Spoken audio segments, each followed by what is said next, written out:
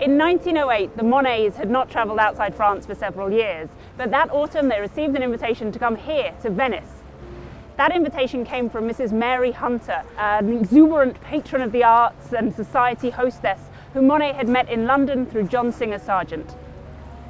Mary Hunter had rented this Gothic palazzo on the Grand Canal, Palazzo Barbaro.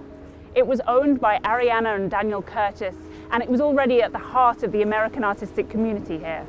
It had been immortalised in Sargent's portrait of the Curtises and in Henry James's novel The Wings of the Dove.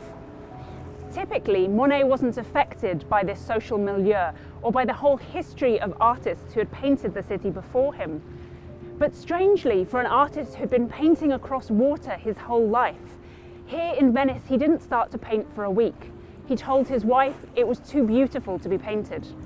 However, it seems that the city's autumnal light, which Monet called a unique light, drew him in.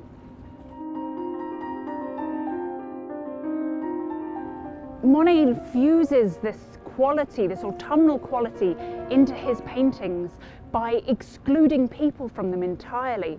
The Palazzo Contarini he shrouds in mysterious shadow. Santa Maria della Salute seems to glow in the afternoon light, and the Grand Canal is completely empty of traffic. It's worth remembering, in the 15 years before Monet arrived here, the number of visitors to the city soared from around 160,000 to 3.5 million a year. This was thanks in part to the railways and to the Simplon tunnel that allowed you to speed through the Alps like never before. And Venice was filling with hotels to accommodate these new tourists. So after a couple of weeks with Mrs. Hunter, the Monets came here to what was then called the Grand Hotel Britannia. And according to Elise Monet, the view was even more beautiful than that of Palazzo Barbaro. And you can certainly see over there in the distance San Giorgio Maggiore, and around here Santa Maria della Salute. On this very balcony, Monet painted scenes of San Giorgio Maggiore, the church glowing in the evening light. But he included a couple of swiftly painted gondolas to stand in for the city's residents and tourists. The feeling of memory which seems to haunt these paintings is particular to how Monet conceived them.